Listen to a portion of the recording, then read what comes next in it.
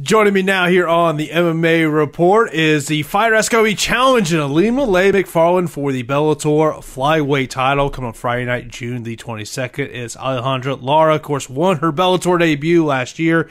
Now this title matchup, and I appreciate the time.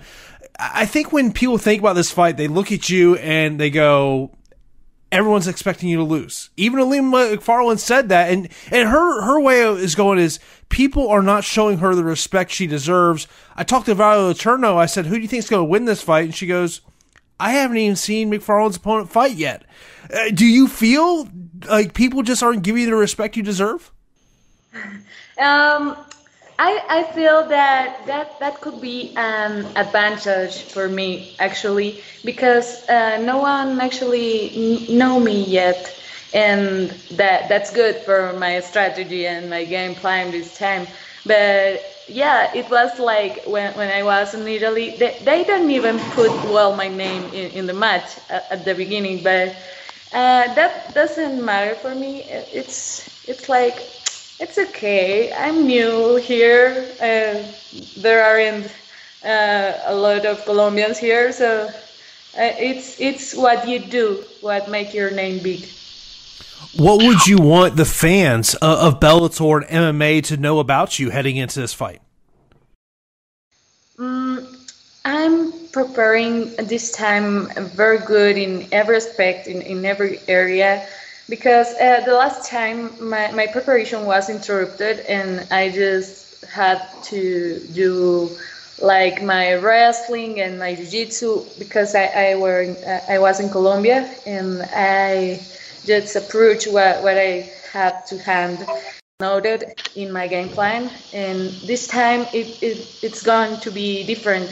I feel really good prepared with my striking and ready to demonstrate what I have. And of course, we're 2 weeks out from this fight. So what is the next 2 weeks like for you? Okay, what in my mind right now it's to get that belt. I think this is the perfect time to go for it because it's the category it's new. Yeah, it's the first defense of Ilima, and I feel that I can go for everything. I don't know. I'm just expecting whatever it happens and to give the best. Now you're going into her backyard. Is that something you revel at? You love the fact of, hey, she's got all the pressure. She's a champion. She's in her backyard. I mean, is that kind of like you like have kind of I don't know if villain is the right word to say, but do you like being in that scene where you're going into your opponent's backyard?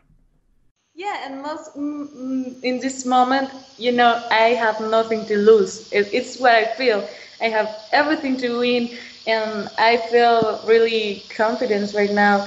And yeah, it's a good position from here. I don't have pressure from any part, and it's good. And of course, I think one of the signs that or things that people don't know about you is the talented team that is around you. Fighters that fight Invicta, the UFC as well, most notably Alexa Grasso. So kind of talk about your team and who's getting you ready for this matchup. Yeah, we have a girl team really tough. They are everyone. The Alexa Grasso and Ildana. Also, we have fighters in Invicta, in XFL, big leagues from here, and they are beautiful like monsters. They are really, really strong, and when you are watching them training, you get that motivation to be like that, like them. That basis, that strong basis of striking, but also we have very good partners, men. We have a men team too. They are always pushing us very hard, like this hard. Yesterday was a big sparring, and it's a family, like team have to be.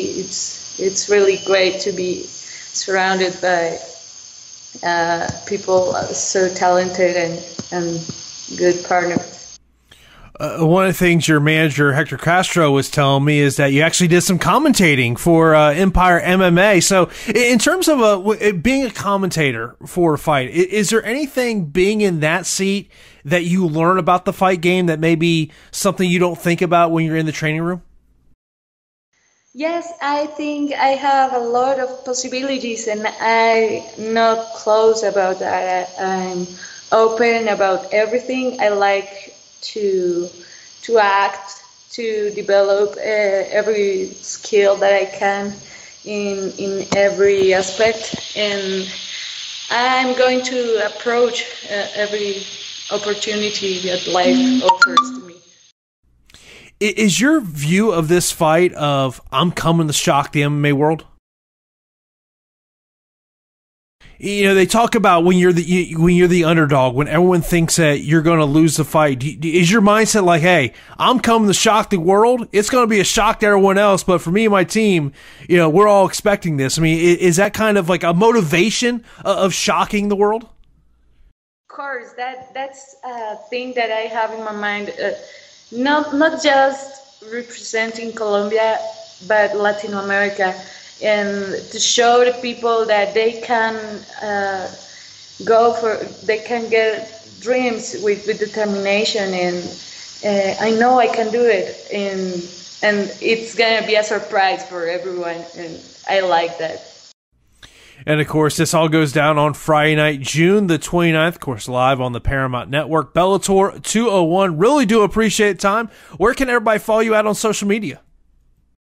Thank you very much. You can follow me as Alejandra Lara. I appreciate if you can spell it because in Spanish it's different, but Alejandra Azul Lara, it means blue. And thank you for the support, and you're going to watch a great fight this June. I really appreciate time. Look forward to seeing your fight. Thank you very much.